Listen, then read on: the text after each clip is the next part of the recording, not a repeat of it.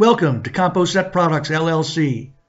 This is a video on RV wall, ceiling, and floor delamination. Typical delamination happens in the plywood used to build the walls of the RV. The plywood is not moisture resistant, and when water gets in the walls, it dissolves the glue in the layers of the plywood and the plywood begins to separate. In this example, we can see the extreme case of delamination where there's still a thin layer of wood attached to the fiberglass, but the layers of plywood have fully separated. Delamination can be spotted by looking for a bubbling effect on the siding. This bubbling effect will vary depending on whether the sun is on the sidewall and the temperature outside. The fiberglass can now grow and expand and then shrink due to thermal cycling, which further increases the delamination problems. The best fix for delamination is to replace the entire wall, roof, or floor. However, that's not always a practical answer for many people, so there are kits that are used to repair delamination that have varying degrees of success, generally based on the size and amount of delamination as well as your skill level in initiating a repair process. Composet Products LLC exists to help do-it-yourselfers and RV shops make repairs to delaminated plywood using our proprietary and trademarked Composet SLV and Composet Compobond epoxy resin products.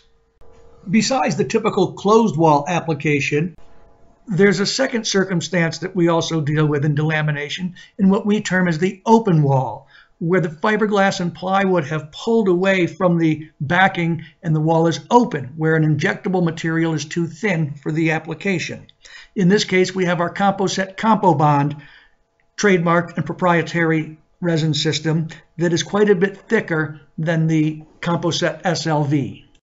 The Composet Compobond can be applied with a brush, roller, or a trowel, and typically these items are included with the Compobond kits. This product can be injected to a limited degree, so our larger Compobond kits do include some injection syringes that allow you to pump some resin in a short distance into the wall. The material is fairly thick and it will fill up to 1/8 of an inch void intermittently.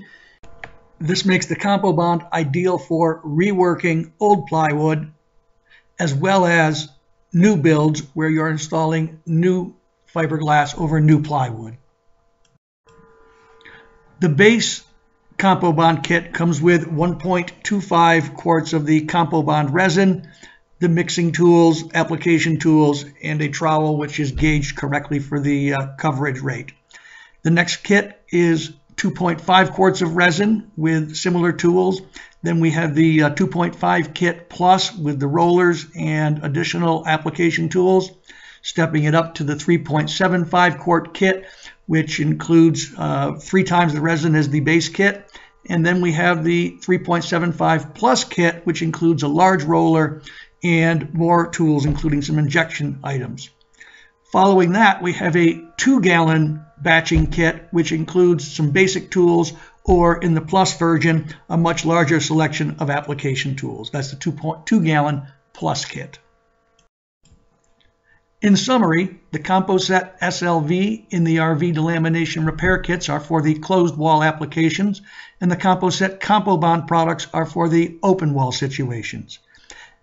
The best defense against delamination is caulking and sealing. It's a critical part of maintaining your RV, and that's where the problems begin. If you do get to the point where you're doing some delamination repair, please consider Composet Products LLC as your go-to source for information and solutions. Thanks.